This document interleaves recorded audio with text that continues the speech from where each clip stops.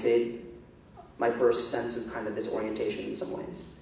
And also felt very betrayed.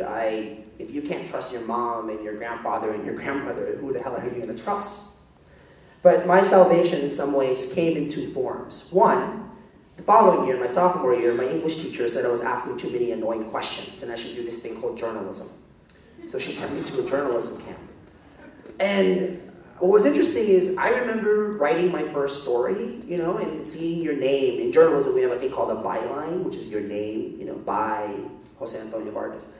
I remember seeing my first article on a piece of paper, in a newspaper, and thinking to myself, wait a second, like, if I'm not supposed to be here because I don't have the right papers, but what if I'm on the paper? That was my stupid, naive rationale that maybe so long as I keep writing for paper and have my name there, how can they say I don't exist? You know, I've been a journalist for 13 years since I was 17. I've been a journalist. I've written for the Washington Post, the New Yorker, Rolling Stone. I've interviewed Al Gore, Beyonce, Mark Zuckerberg.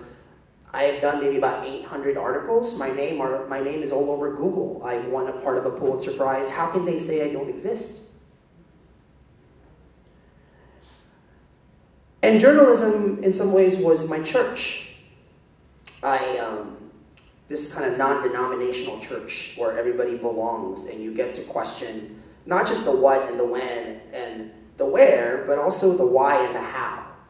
And in some ways, I spent a decade telling other people's stories because I was much too afraid to confront my own. Journalism was a salvation. The second salvation came, frankly, from white people. The first person I ever told that I was undocumented was my choir teacher, Mrs. Denny, because she wanted the choir to go to Japan. And I told her, look, Mrs. Denny, I don't have the right kind of passport. She's like, psh, we'll get you the right kind of passport. I'm like, no, Mrs. Denny, I can't. No, I can't. And then she finally got it. And then the next day she told the class that we were going to go to Hawaii instead of Japan. So she was the first person who found out, and she didn't tell anybody. And then my principal found out, because they're all wondering, wait up, Jose, your GPA is pretty good, you're into this journalism thing, why aren't you applying to colleges? This was in 2000, a year before the DREAM Act, as I'm sure you know, was introduced. So because of Pat, my principal, she found a venture capitalist to send me to college for 4 years. That's how I got to college for free for 4 years. Then when I got hired at the Washington Post, now mind you, I spent my entire career lying. I was in the business of telling the truth, and I spent my entire career lying about who I was. I kept checking boxes I wasn't supposed to check. Do you know what an I-9 form is when you get hired for something? So I remember first filling that out when I got hired at the San Francisco Chronicle, right out of high school. And I remember looking at the form and thinking, all right, I can't check the box that says resident alien because I don't have the green card to show them the number. You know, my grandfather said I shouldn't be shown it to anybody anymore. I can't really check the US citizen box because at the bottom it says very clearly that it's a crime and, you know, there's like years in court or in jail or something in the bottom of it. I was 19. The question was, do I want this job or do I not want this job? The question was, am I taking somebody else's spot? Somebody who has those numbers? The question was, wait a second, if I'm not a US citizen, what if I actually live up to that? What if I just try as hard as I can to be what that is? Because to me, being a US citizen wasn't just a given, you had to earn it. So I kept checking the box. I kept checking the box at the Chronicle, at the Washington Post where I got hired. I remember when I had to cover a state dinner, a White House state dinner for the Japanese Prime Minister, and giving my social security number, which was fake, to the Secret Service. All the while thinking that within 10 hours, I was going to get a call, and my editor was going to look down at me, and I have to explain how the fuck did this happen? Forget the Salahis, you know, the White House gate crasher. Like, I made it through the White House, and since, you know, it was for the Japanese Prime Minister, while I was in, I just kept bowing, and I just kept getting in, because I wanted to take notes and, like, interview people, you know? I couldn't keep going like this. And for me, there were two things that really kind of broke the camel's back, right? As I like to say. One was watching dreamers, watching young undocumented people who I was following on Twitter and I was friending on Facebook and watching videos on YouTube.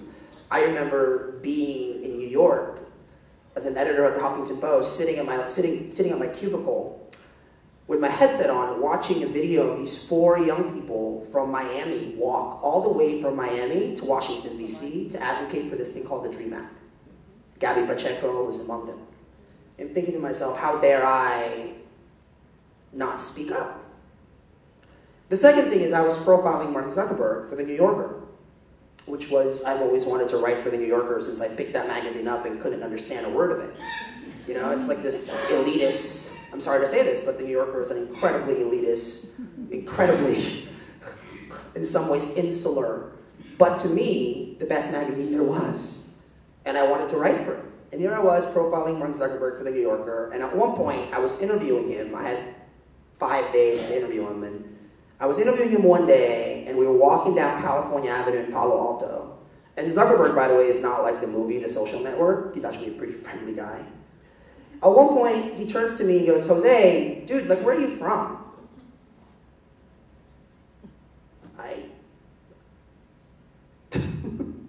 It was such a simple question, right? Where are you from? I could have just said, I live in New York, grew up in Mountain View, you know. But that wasn't the whole truth. And I think I was done in my head. I was like, I couldn't keep doing this. The lies were getting bigger and bigger. I was implicating more and more people. Before my career as a journalist, I was at the height of my career. Before I could have kept going, I needed to talk about this. And to me, talking about this means talking about the fuller story of immigration in America.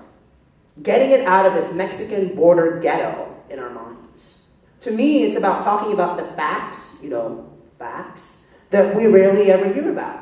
So here are some, 11.2 billion. People like me paid $11.2 billion in state and local taxes in 2010. Do you ever hear that? Look, the IRS doesn't care whether or not I have papers. The IRS cares whether or not I pay taxes. And I personally have paid so much taxes, I should be a Republican. And here in Florida alone, I'm sorry, it's true. Here in Florida alone, unauthorized immigrants like me, they ended up paying $800 million in state and local taxes in 2010. 69 million of that in property taxes, because guess what? Undocumented people own property. And 737 million in sales taxes. Because guess what? When you go to Walmart, they don't care whether or not you have papers. They care whether or not you pay the same exact sales tax, right? Here's another one, 63.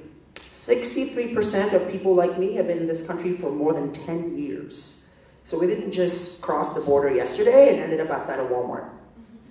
That's really important to keep in mind. 16.6 million people like me live in a household that's known a mixed status family. So I'm Filipino. I like to say we're like Italians of Asia, sort of, right? We have huge families. I have 20 cousins, nephews, nieces, and grandmothers, just the immediate 20. And out of 20 people, I'm the only one in the entire family who's undocumented. I'm in a mixed status family. So when Mitt Romney starts talking about the illegal alien Jose Antonio Vargas, I have, you know, voters in my family who are American citizens who are offended by that. That's the story of immigration in America. And here's another one, 2 million. Almost 2 million undocumented students right now are enrolled in high school and colleges across America. 2 million, and I would argue that's a very conservative estimate. Now here's the question, what do you want to do with them? They can't all just mow your lawns and serve you drinks and babysit your kids. What do you want to do with them? So, to me, part of what I'm trying to do as a journalist and now as a quote-unquote advocate, and let me explain that more later, is go to places to make sure that we're having this conversation and connect the dots between civil rights and immigrant rights. And one of the places that I went was Alabama.